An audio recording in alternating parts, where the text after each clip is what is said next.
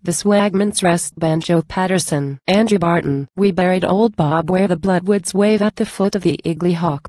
We fashioned a cross on the old man's grave for fear that his ghost might walk.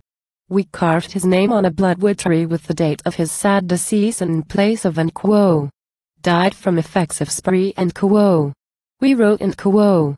May he rest in peace and quo. For Bob was known on the overland, a regular old bushwag, tramping along in the dust and sand, humping his well-worn swag. He would camp for days in the riverbed, and loiter in and quo. Fish for whales and quo.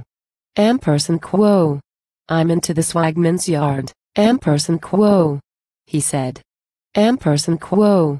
And I never shall find the rails. Ampersand quo. But he found the rails on that summer night for a better place, or worse, as we watched by turns in the flickering light with an old black gin for nurse. The breeze came in with the scent of pine, the river sounded clear, when a change came on, and we saw the sign that told us the end was near. He spoke in a cultured voice and low, ampersand quo. I fancy they've sent the route.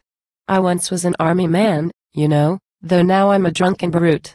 But bury me out where the bloodwoods wave, and, if ever you're fairly stuck, just take and shovel me out of the grave and, maybe, I'll bring you luck. Ampersand quo. For I've always heard, ampersand quo. Here his voice grew weak, his strength was well nigh sped, he gasped and struggled and tried to speak, then fell in a moment, dead. Thus ended a wasted life and hard, of energies misapplied, old Bob was out of the and quo. Swagman's yard and quo. And over the great divide.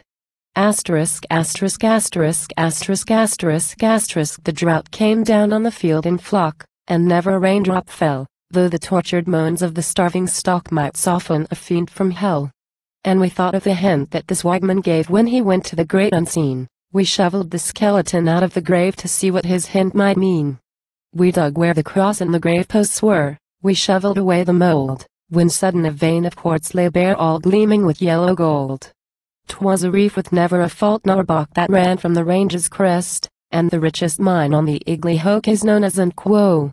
The Swagman's Rest and quo.